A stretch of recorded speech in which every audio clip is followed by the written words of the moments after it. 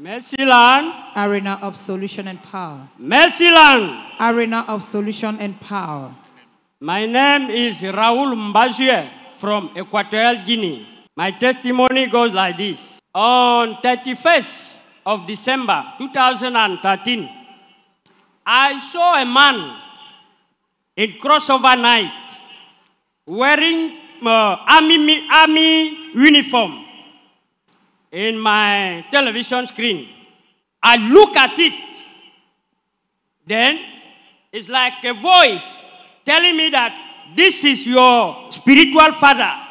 You must go to him. Then we cross over the night with him as he was breaking the clay pot. He collects some clay pot, some clay in my house. We read the prayer point. We put inside. We break with him. Then I started following Prophet Jeremiah. Okay. From January to end February 2014, I got a job. I got a job in a company, in offshore company. I started working. 2015, I came here to see, by the very first time, to see the prophet. He prayed for me. I pay my first fruit. I pay everything. I pack the sand, go back to my country. We pray. Every day we follow the service. We follow day and night. The Lord has been so faithful. The work that I got, they started helping me, promoting me. But the challenges came. I cried unto God because it was a sad letter that I am waiting. God of Prophet Jeremiah, come to my rescue. I cannot bear this. I was seeking for a job. You are giving me a job. Now they are trying to sack me. I pray. The problem goes solved. Okay. But they reduce my salary. They reduce the salary. The salary become very small. That I cry. 2019, I come back. I say, this time, the Lord must help me. I partner with the prophet. I pack sand again, go back to my country. Pray. Then in 2020, now the Lord appeared to my dream with the face of a woman. He said to me, son, don't cry. Don't look at this salary. It's not the end. You will see who I am in the kingdom of God. Put your hands together for Jesus Christ. I woke up. I woke my wife. We pray. We give thanks to God.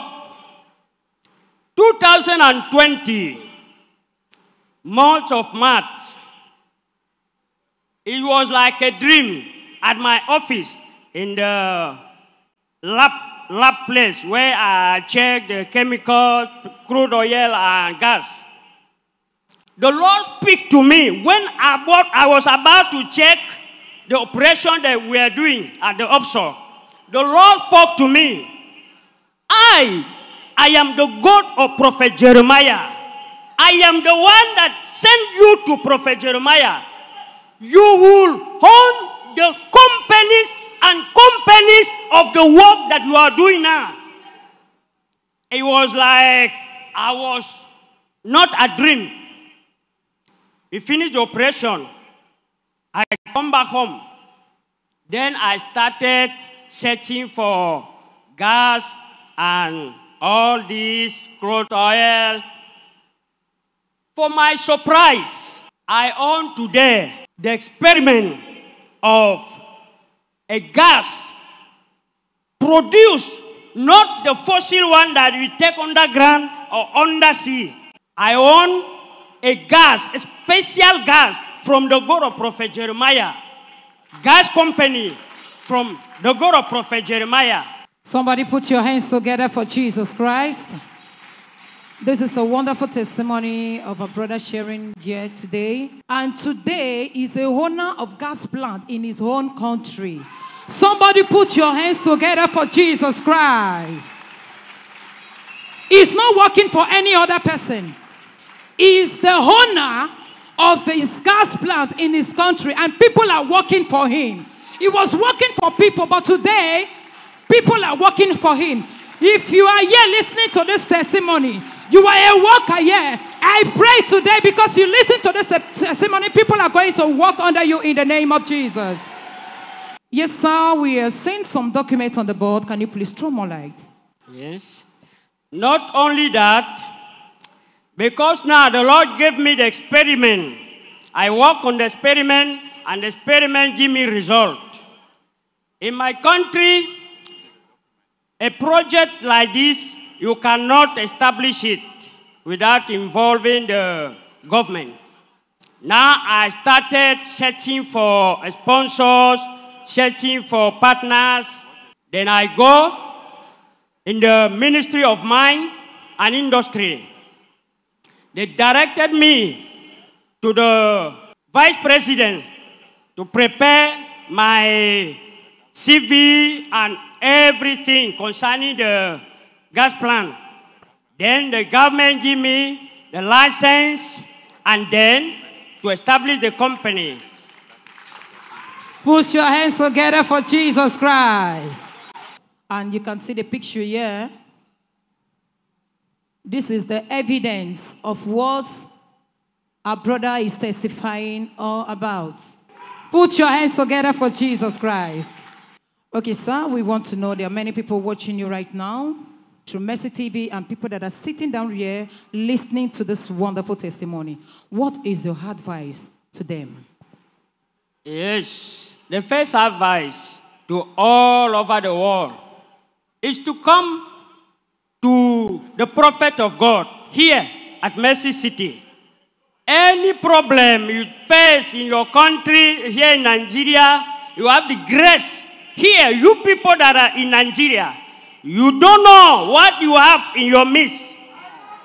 But we know when you come outside your country, we know what is here.